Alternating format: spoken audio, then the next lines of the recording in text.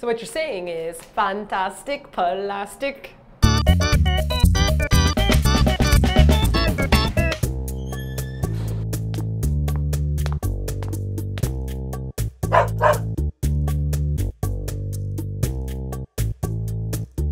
Time for our second WTF in our toilet area. Wow, you are incredibly loud in an echoey washroom. Careful, there are people working downstairs, Simon. Use your whisper voice. Like who? Who's working? People, Lee? no, Lee's locked inside of a soundproof cave because she knows you're a loud outdoor talker. The people below us. Well, we're about to give the people below us a surprise because I'm really concerned about this actually. what we've got here today, this fantastic plastic that Martina showed you, is actually a toilet declogger. I'm not sure if this is common or not, but I've never seen anything like this before. Instead of using a plunger to get rid of your bunged up poos, this thing is supposed to like seal on your toilet. Like a plastic sheet. Yeah, and then it like the air rises and then you like push it down like a plunger. So that way you don't get like dirty poop water sprayed all over you from a plunger. But my concern is that because our toilet's actually not plugged, the people below us will be like in the toilet taking a poop, and then when we push it, the pressure might cause it to like go on like when the person's like, ah, they're like launched. Bidet, bitches! It's so gross. So gross. So here we are in our washroom. Yes, this is a washroom, guys. Ooh, off to good illusion. Okay, we're gonna head into the washroom. Meet you guys here. Okay, I have to clean the toilet bowl seat, which has never been done. No, it's nonsense.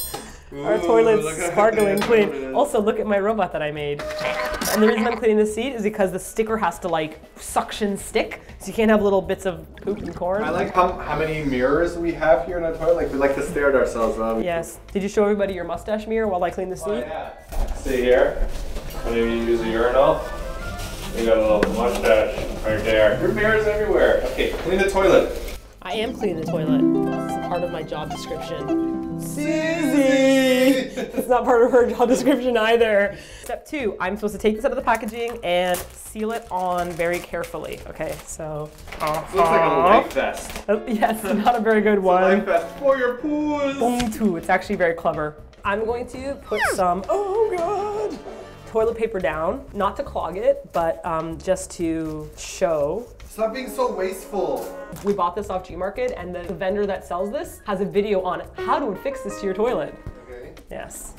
So you put that on there. Oh, gross. Okay. Lucky you. It's fine, everything's fine. Do it right. This looked a lot easier in their at-home video. Okay, I've got this.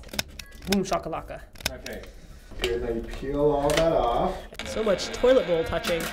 Should I peel the whole thing off and do it in one go, or should I go slowly? No, you should go like slowly, like. Ducky! This video is going down the shitter. That was easy. Okay, so I've sealed it down, and now I'm supposed to flush the toilet, and it's gonna puff up, and then we push that down. And this is when we launch someone off their toilet. Okay. Okay, you ready? Okay, keep an eye on this while I flush the toilet. See how it puffs? And now I am to, oh, you can hear it. Do you hear it? Yeah.